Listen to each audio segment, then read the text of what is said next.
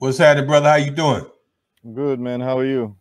Hey, man, I'm cool, man. Look like you somewhere relaxing and maxing and all that type stuff. I haven't seen you in a few hundred years, man. I know, man. How are you, man? You been good?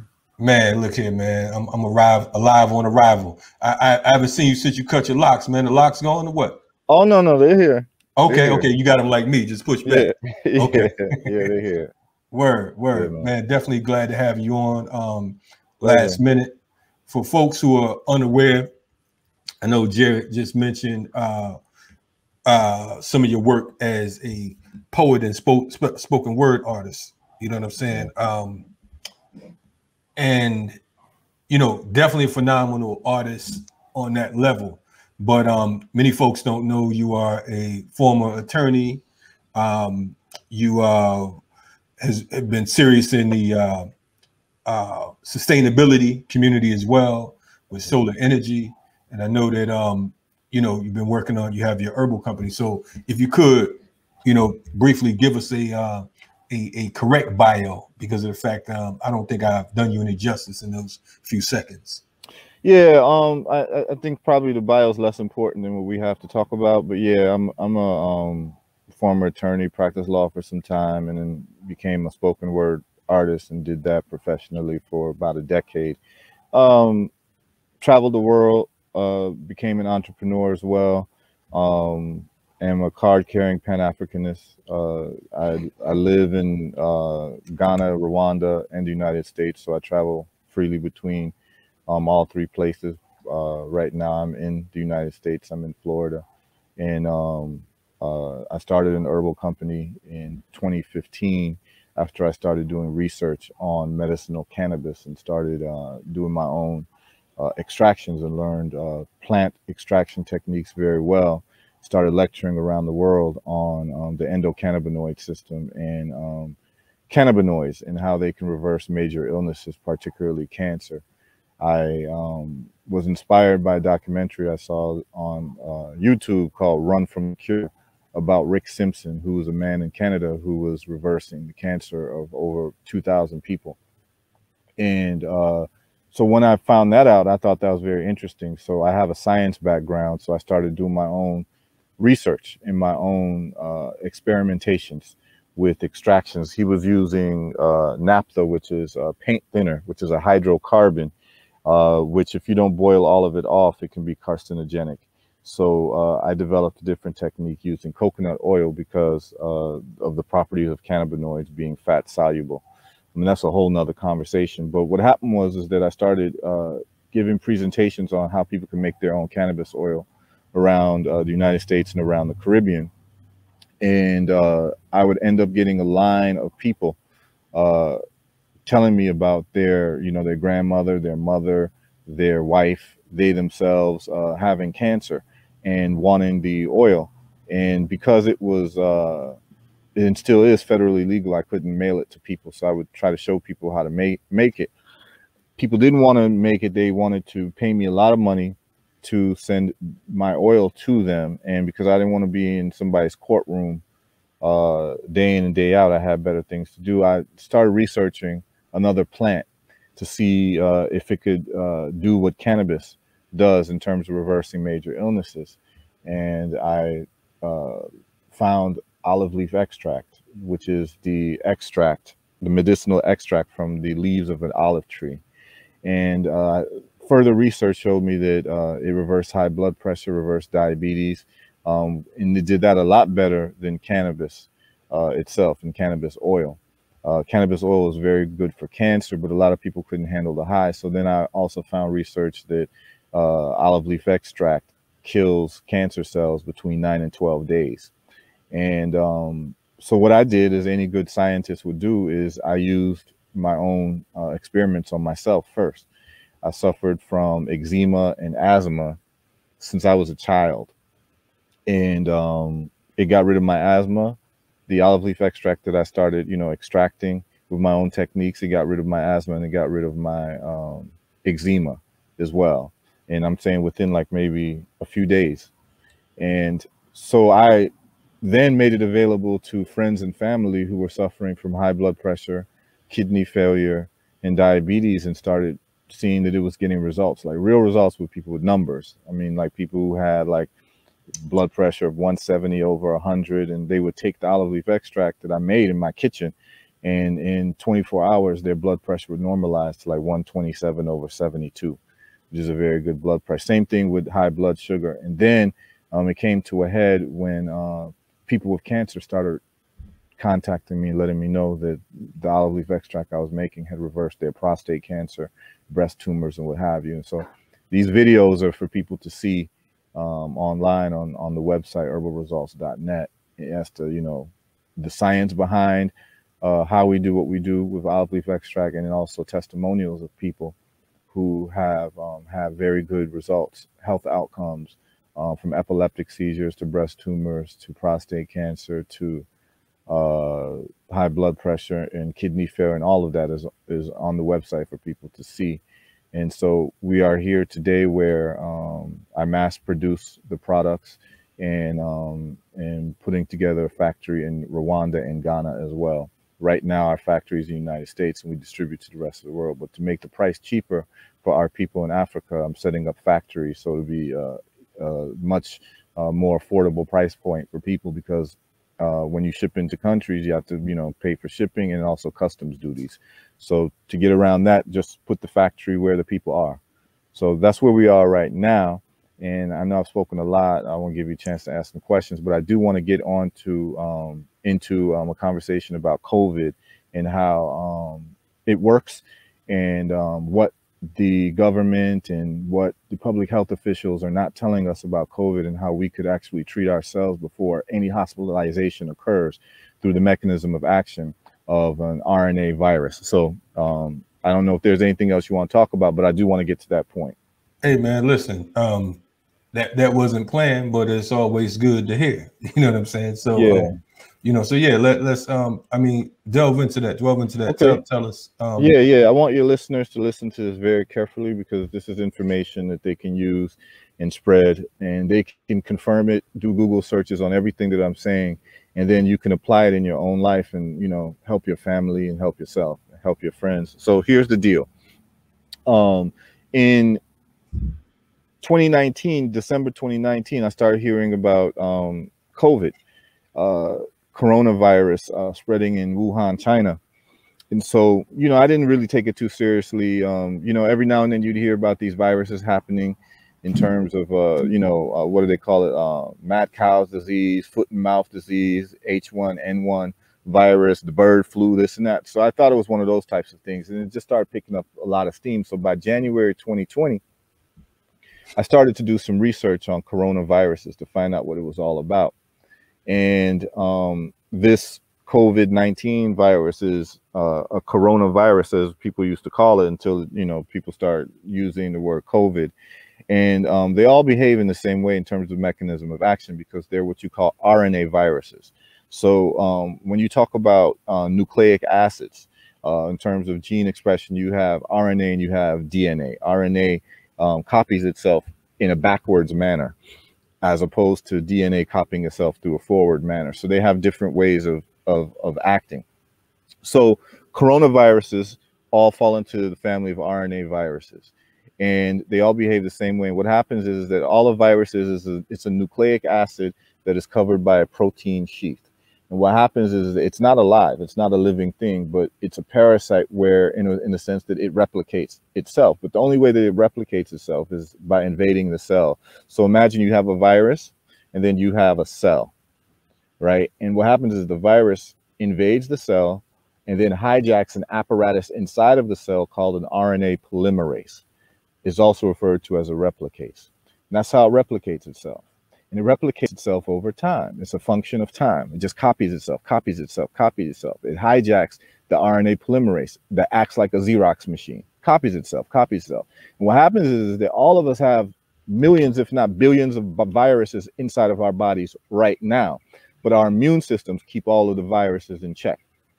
What happens is that if there's a virus that the immune system can't recognize, it tries to use its memory. So the immune system is actually based on memory. And when you talk about strengthening your immune system, you're actually talking about strengthening the memory capacity of your immune system. It's trying to remember old viruses and what it looks like and how it can block it based on the formulation of how that virus looks like. And so the immune system is used to coronaviruses. Coronaviruses are old, and actually 40% of the common cold of all common colds are coronaviruses. So coronaviruses are nothing new. And that's why when it started happening, people started seeing coronavirus on Lysol bottles, that it kills coronaviruses and all of that, because this COVID 2019 virus, this novel virus, is just in the family of coronaviruses. So here it is, it's replicating itself, but it takes some time because the immune system is still trying to block this virus and deal with this virus. And it's replicating itself. And if your immune system cannot keep up with the replication, that's when you start to get sick. That's when you start to develop the symptoms. That's why you come in contact with someone with a virus and they say it takes a week or two before you start getting sick. So it has an incubation period. But what they're not telling you is that during that incubation period, that's when it's replicating. But when it reaches a certain viral load, that's when you start getting sick. So when you have a global pandemic around an RNA virus, there are three ways to deal with it. The first way is to build your immune system. And what the public health officials have not told you, and this is all confirmable, is that the best way to build your immune system is vitamin D. We get that from sunlight. And so what we find out is that if you look at the death statistics for all years, before and even during the COVID, you find that the most deaths happen in 3 months. The most deaths in the United States happen in November, December, and January. And that is what is referred to as flu season. But that's what they tell us. But because our educational system is terrible and it's failed us, it doesn't teach us how to thrive in any way. Instead of saying flu season, they should say it properly. That's low vitamin D season, because that's when the sun is out the least. It gets darker quicker. People are inside because it's colder. And people are getting sicker because they're not getting vitamin D, which is basically the nutrient food for your immune system. So you could either be out in the sun more, or you would take vitamin D supplement, usually with K2. K2 is another, and vitamin D isn't actually vitamins, it's a hormone. So when you start talking about hormones, you're talking about some complex biological functions that are happening simultaneously. So it's a very complex thing. But one, people should have been told about vitamin D. That's the first thing you do in a global pandemic that's dealing with the virus. You strengthen your immune system and make it smarter. That's vitamin D. Everyone should have been told to take vitamin D. And as a matter of fact, there's a study done in Indonesia, and then there's been more studies done, and they found out that 98% of the people, these were post-mortem studies, 98% of the people who were classified as dying from COVID were vitamin D deficient. 98% of the people. Okay. So it shows you that the immune systems of these people were weak and they succumbed to the illness. So that's the first thing that should have been done. The second thing that is done is that you have to stop viral replication.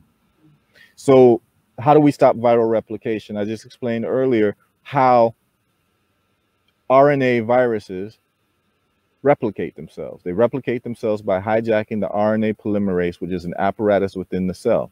What is really interesting for your listeners is that zinc, like the zinc that you can take as a supplement, yes, stops the RNA polymerase from replicating the virus.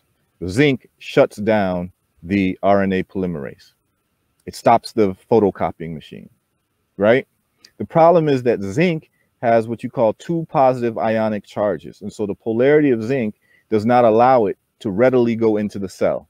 So zinc is like in your bloodstream, but it's not in your cell. So it does not readily go into the cell. But when it does enter the cell, it shuts off the Xerox machine for the virus to copy itself. Now, there are a class of compounds that allow zinc to rush into the cell. And those compounds are called zinc ionophores. Zinc ionophores are literally the gate openers for zinc in terms of the cell membrane. It opens up the gate to let zinc rush into the cell to do its job by shutting off the replication of the virus. So the question is, so what things are zinc ionophores? There are natural zinc ionophores.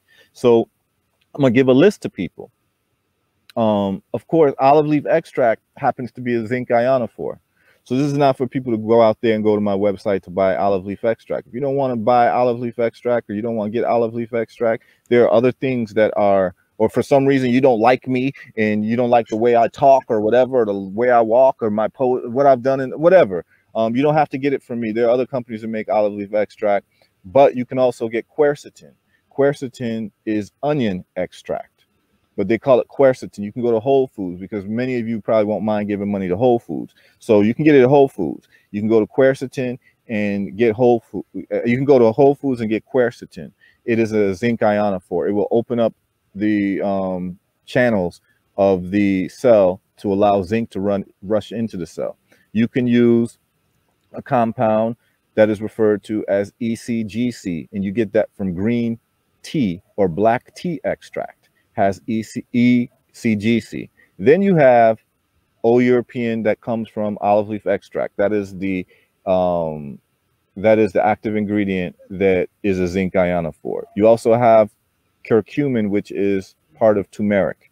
It's the active ingredient in turmeric, so you can get turmeric, and that will also be a zinc ionophore. You can also get clove oil, ginger. You can get artemisia, basil, bay leaf, or cinnamon oils. They all have a compound called eugenol. Eugenol is a zinc ionophore. Thyme oil is a zinc ionophore. Citrus oil is a zinc ionophore. And then if you are unfortunately taken to the hospital, and the hospital doesn't deal with any natural things, so you'd have to get synthetic drugs, you would ask for ivermectin, which is a zinc ionophore, or hydroxychloroquine, which has been very controversial, but it is a zinc ionophore. The fact that Trump liked it and touted it does not make the scientific reason for it null and void because you hate Trump.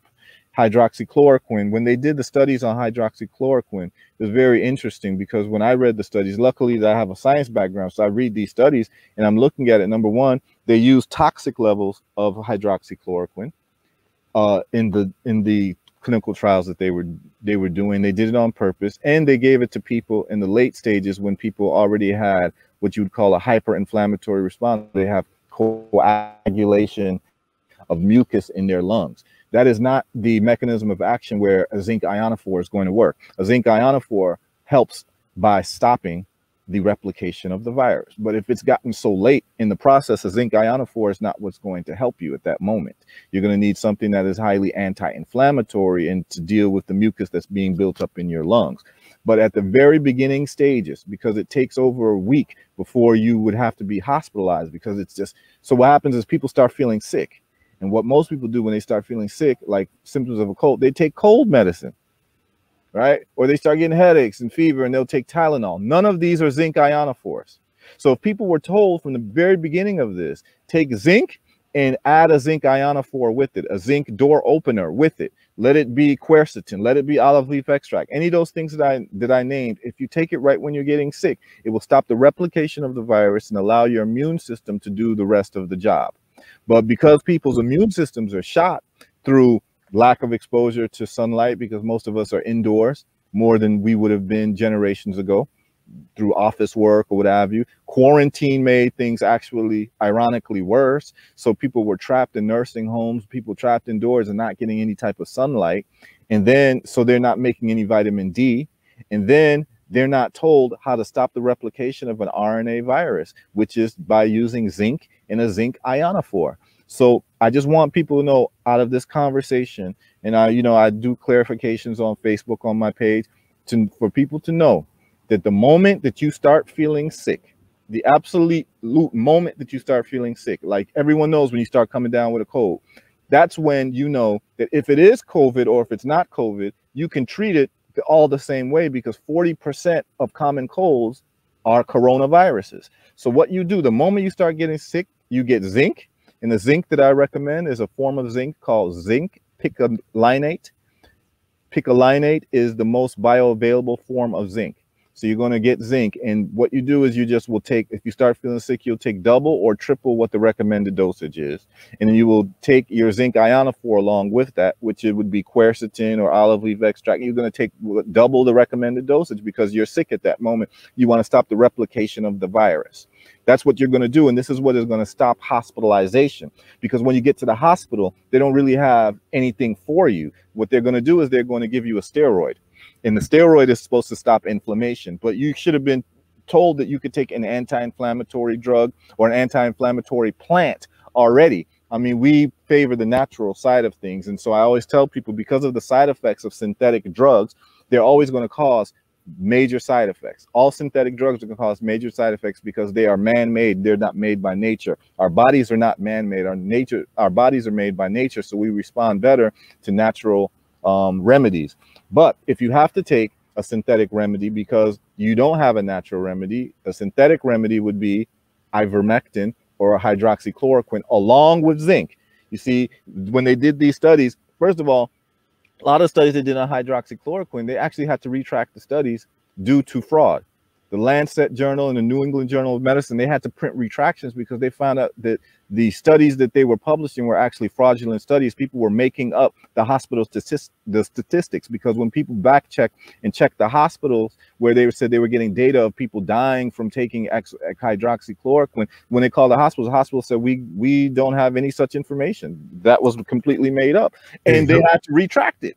Hey, Heru, listen, man. I lost track of time because I start listening to what you're saying, getting all deep into it. I'm gonna have to definitely bring you back on.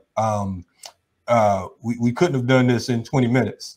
Yeah, I know. You know, because I mean, the fact is, you know, we didn't even plan on going this route, but it's a necessary route because of the fact that that's the order of the day. So I'm gonna hit you up, and you know, we could do a full length. You know what I mean? Because of the fact that what you're saying is definitely necessary, especially when it comes to those of us who are interested in maintaining our immune system and boosting it and building it up and defending ourselves against some of these foreign attacks, shall I say. You know what I mean? So definitely I appreciate you. What is your website? Give us your website real quick. Yeah, and people can go to herbalresults.net, herbalresults.net. We have information on there for people. They can go through the scientific studies, they can look at the products and look at the testimonials and all that good stuff. But you know, the key that I want more than my website is for people to just Google zinc ionophores and their role in stopping viral replication. That is the most important thing that people could do, because once you find this out, you'll be able to empower yourself and heal yourself. Hey, Heru, brother, love you, man. Always appreciate you. You know what I'm saying? Your work is, I mean, you're consistent. I always appreciate and respect those of us who, you know, who keep that consistent line, man. So definitely look for, I'll be in contact with you today, brother. No problem, man. No doubt. Thanks for coming on. All right. You're checking out the Remix Morning Show. That was my brother, Heru Ofori-Atta. And he's always dropping them jewels or whatever. So we'll be right back at you. Remix Morning Show. You know what it is.